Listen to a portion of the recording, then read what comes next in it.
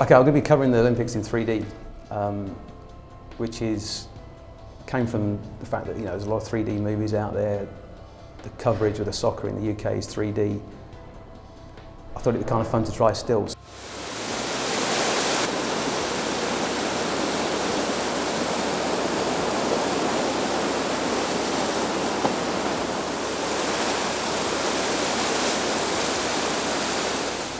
Maybe some of the less dynamic sports will become a bit more lifelike.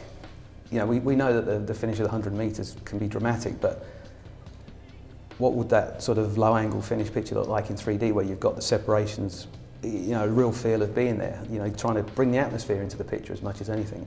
3D photography is not new, it's the hardware to view it on with the 3D televisions.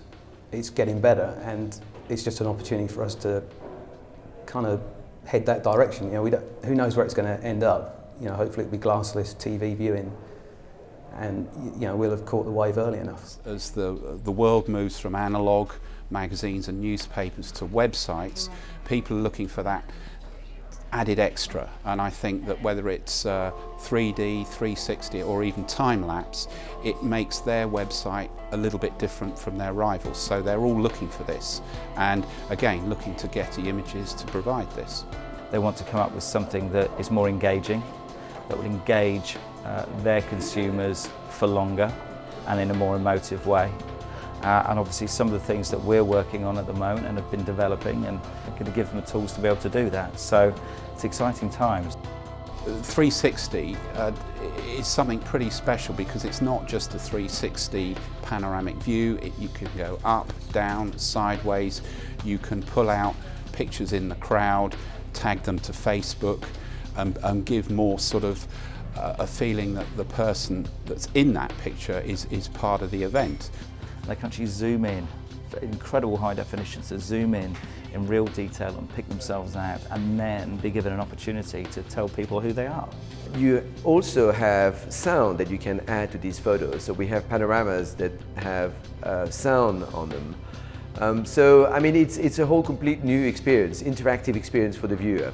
I think 360 gigapixels, 360 movies or spherical images are here to stay now, and they're part of the media. We've been in the New York Times, to the Sunday Times, to the Sun newspaper, to Hello magazine. On the Helicam side of things, I suppose our most notable job, which has been quite recent, is video for Take That. It was just the aerial element of it.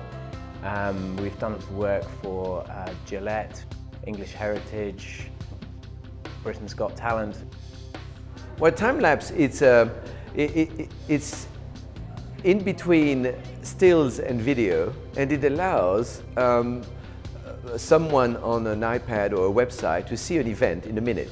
Parimatch used the time-lapse that we did during the royal wedding in Monaco, and the tag was, you can see the whole ceremony in 1 minute. It's also quite funny because obviously it accelerates the movements. Visually, very stunning.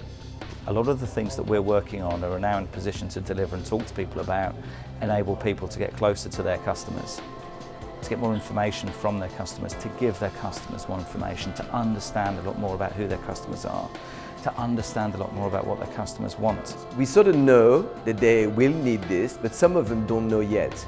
And so it's all about showing them what is possible, what is out there, what technology offers them. Who would have dreamed that we'd be looking at newspapers on iPads 5 years ago?